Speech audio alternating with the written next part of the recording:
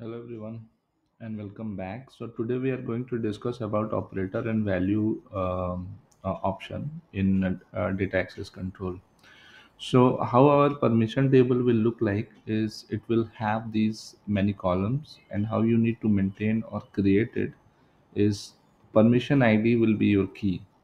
So each ID will represent one unique record over here. So you can name it like using any alpha numeric character based on the naming convention that your organization is requesting to follow. So that is how you can name your permission ID. So this is just a unique identifier for a particular permission line in this table. User ID is your identity provider, like either the user is being identified or logging using the email ID or the user ID. So then here you can maintain it accordingly.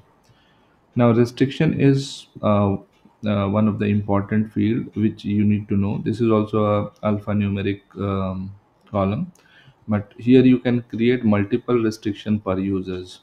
Okay, so let me tell you how it works. So first two are restriction one. You can name it like res1 or r1 or anything like as an alphanumeric. But because these two are the same, that means whatever criteria or operator you will give, it will act as an and operator. That means sales organization is equal to EMEA and partner ID between this and this. So this is one restriction altogether. Okay, and then when you have restriction 2, it's a or operator, like or creation date is greater than equal to 2019-0101.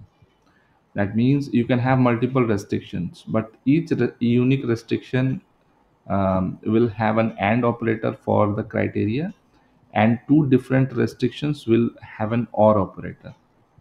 Okay, this is how the restriction will work. Okay. So I can explain you like this. For we have restriction 001, because this is very important to understand. That is why I'm trying to make it very simple. And then we have a restriction 002. Now here you have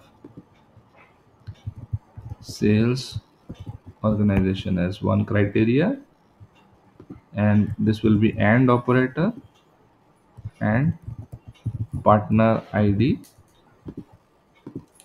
is, so this is your restriction 1. And then you have or operator, and here only one criteria, because there is only one criteria, then it is create date,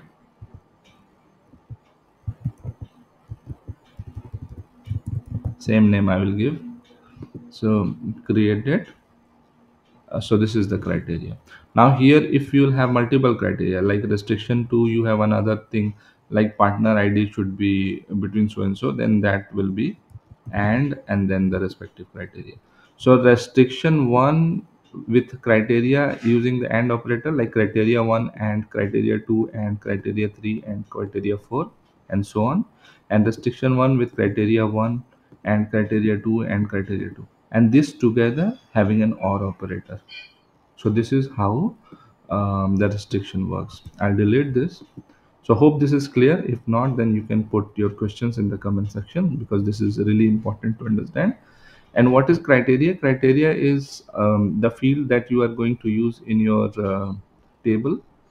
So accordingly you can name your criteria like sales organization, partner ID, company code, or whichever you are using for your restriction. Operators are basically how the given operators is needed for your requirement. So we have these many operators available. Like if you give all or star, then it will provide access to all the records without any restriction to that values. Yes, you can use equal operator for equal, not equal to, greater than equal to, less than equal to. These are very common. CP is used for patterns, where you can give the pattern for the first value, or optionally you can also use the second value to set an escape character. Then BT you can use for between, and you can put the first value and second value, which we have used in our example here. You can see the between values we have used. Okay, so this is about the how we can create our permission table. So let's move to the system. So I have created my permission table. I have named it as DAC underscore operator value. It's a kind of a dimension table, and I have made my permission ID as a key, and the rest of the columns are there as I explained in the Excel. So it's already being deployed, the same data that we saw in the Excel. Now I'll move to data access control, and we'll try to create one data access control based on this permission table.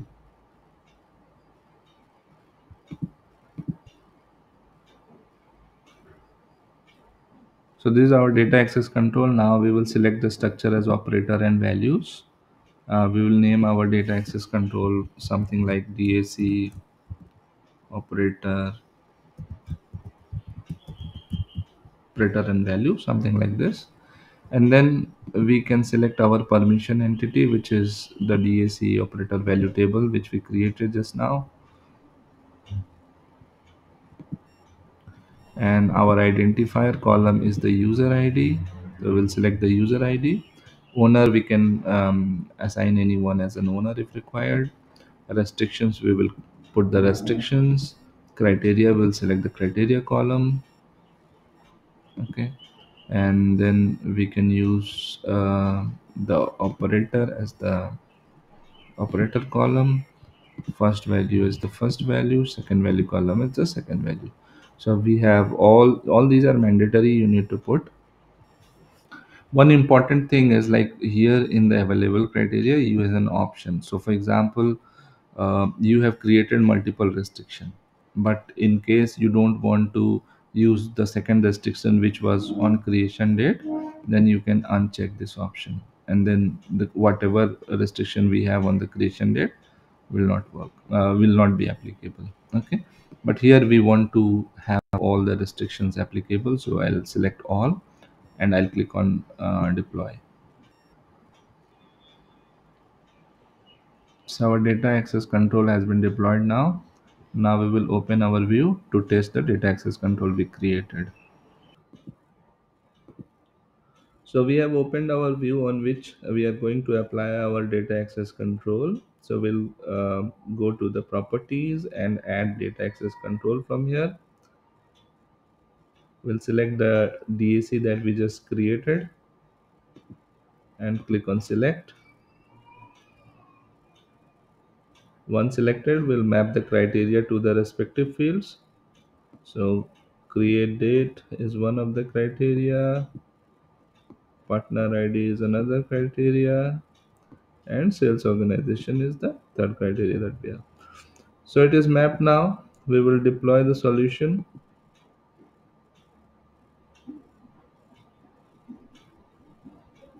So it's deploying.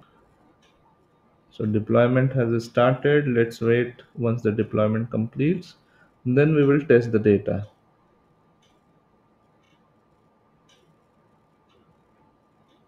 So it is deployed now. Let's check the data. So the table contains around 334 records, but based on the data access restriction that has been given, I'll be able to see only few of them.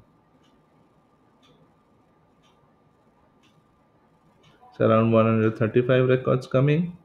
So first criteria was either the sales organization. So sales organization should be EMEA and partner ID should be between 5 to 10. So you can see all are EMEA and between 5 to 10. Okay, let's go down. Let's go down, further down. Okay, so from here you can see it is neither EMEA and nor the partner ID is 10, it is 19.